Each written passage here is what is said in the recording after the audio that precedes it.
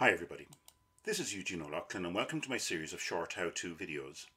In this video we're going to learn how to check for multicollinearity in R.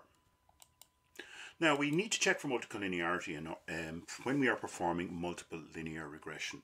Multicollinearity is if we have, say, two or more variables which are significantly correlated, only include one of them in the regression model. So we don't want high correlations between independent variables when we are conducting multiple linear regression. If there are, we should remove one of the two. The data that I'm going to use here is taken from the Datarium package. So if you haven't installed this already, use the install function in the Packages tab to click on install and type in Datarium in here, and it will install or Studio will install it for you. Now I have it installed already, so no need for me to complete that step. So I'm going to run the library function here with the Datarium to load it into my library, and I'm going to use the head function just to look at the first 6 lines. So what we see here, this is a data frame containing the impact of 3 different advertising media: YouTube, Facebook and newspaper, on sales. So YouTube, Facebook and newspaper are our independent variables, and sales is the dependent variable. So we'd like to use, there are 200 records in this data set, so we'd like to use these data to build a model to predict sales based on advertising spend in dollars on YouTube, Facebook and newspaper, so that we can predict the sales value. So this is all a type of machine learning, all about making predictions using multiple linear regression.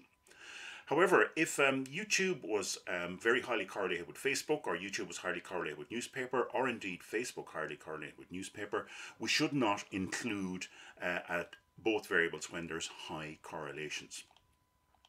So therefore we would need to remove one from the model, otherwise the model will prove very, very weak, as one of the variables will not be a contributing factor to the model. So let's create a matrix. The simplest way to do this is just use the car function to create a matrix and then examine the matrix. So I'm going to create a correlation function of the marketing data set.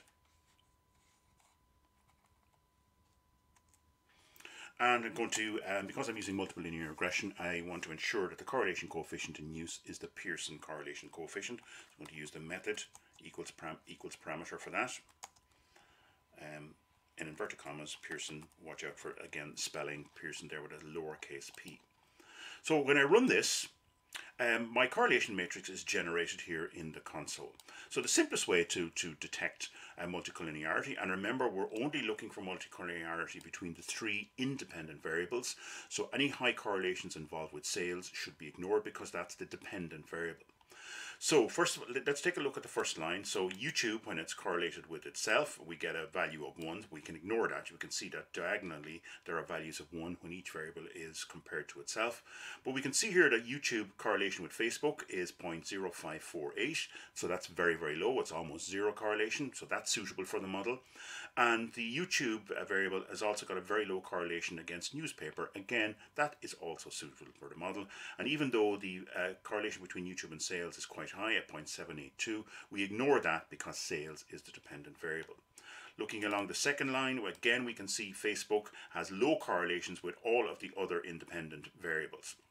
Same for newspaper, low correlations against almost everything. And finally sales, which we can ignore, but we can see it has a high correlation against YouTube, a moderate correlation with Facebook, and low correlation with newspaper. So by ignoring sales here, we can look at the 3 variables, YouTube, Facebook and newspaper, and determine that the correlations between each of these are all very, very low. So in this case here, we do not have multicollinearity in our data set, and therefore these data are suitable to be brought forward to build a multiple linear regression model. So that's how you conduct a very simple check for multicollinearity in a correlation matrix. I hope you found this video useful. Thank you for your attention.